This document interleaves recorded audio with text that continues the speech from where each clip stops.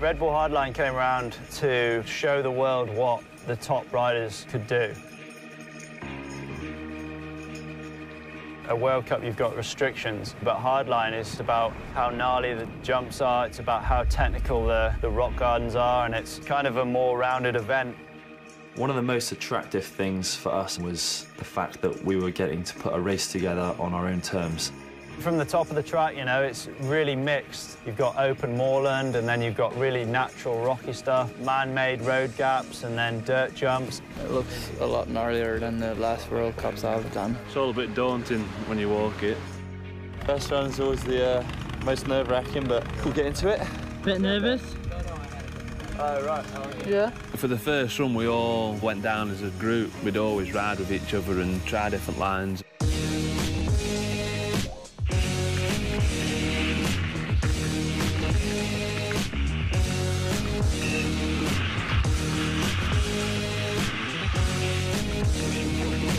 And there's a lot of stuff up there that I'm not really sure how to hit, you know, there's stuff that's, you know, you don't really ride in World Cup tracks. There's like big kickers and awkward hips and gaps into another gap that you really have to hold speed into, and there's a lot of stuff that is going to be a huge learning curve. I can't even imagine trying to do a race run down it here. We get to the road gap, and we jump off our bikes, walk to the edge, have a look. Pretty intimidating, the big drop. I mean, it is a big gap, and you're pretty high up, you're coming in, and you're not really sure that first run how your speed is. And you've got two options, you either clear it and you're sweet, or you go home in a wooden box. A little bit nervous, a little bit nervous. Track is insane, man, and I didn't expect it as hard as it was, and I shit myself at the moment.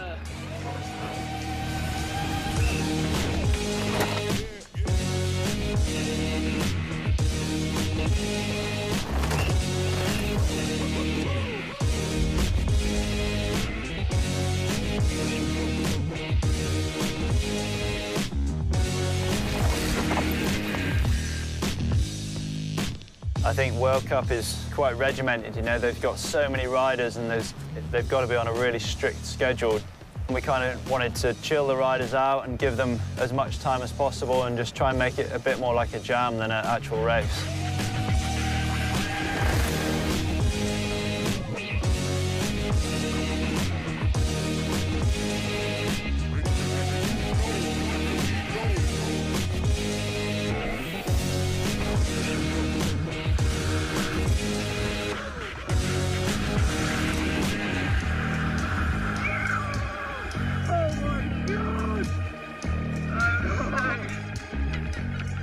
How are you feeling now? It was all good fun until Gatley just said we have to get up and race. Now we got to go fast. The riders have been getting to grips with this ferocious course all day. If Freeride jumped into bed with downhill, then this would be its devil child. The best riders on the planet are about to be pushed to their absolute limit. Kicking things off is the UK's Joe Smith. This course is a lot more testing than anything he will have tackled on this year's World Cup circuit. Holding a tight line there. So quick on this top section. Oh, sending that huge double there. So much time in the air. Towards that finish line.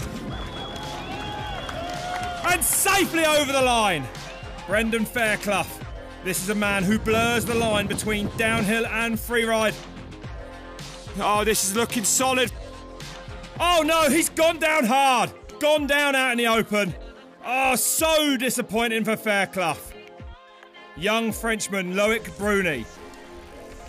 One of the hottest properties on the World Cup circuit. And into this rock section. Well, he knows how to ride a bike fast.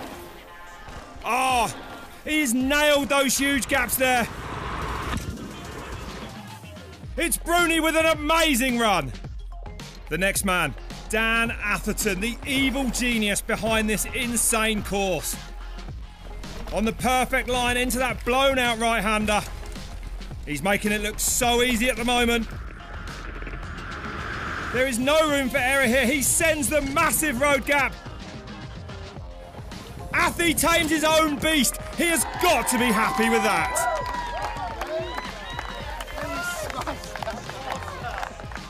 Only 2 riders left. Dropping in, it's Danny Hart. Oh, so light on his bike and carrying so much speed. Comfortable on the big parts of this course. Going light over those big rock sections, a different line here. We know this man will take it to the limit. So much hang time. Hart, not easily scared. He is eating up this course. Coming down off this big rock drop. Goes in hard there. Throwing out a signature whip. He goes fastest with only 1 man to go. From a former world champion to the current, G. Atherton is on the form of his life. He smashed it in qualifying. Can he do it again in his race run? G, well, carrying great speed on this top part of the course.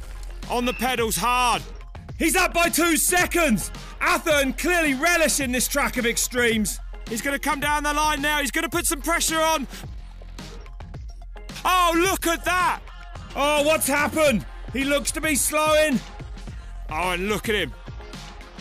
It's a flat rear. It's over for the world champion. Danny Hart takes the win here at the first ever Red Bull Hardline. So I'll be back next year for sure. I was so excited for that last one. I was like, this is the best track in the world. It's going to be amazing to just smash it. It's not about who's going to win and who's going to get second and third. It's about pushing the boundary of the sport.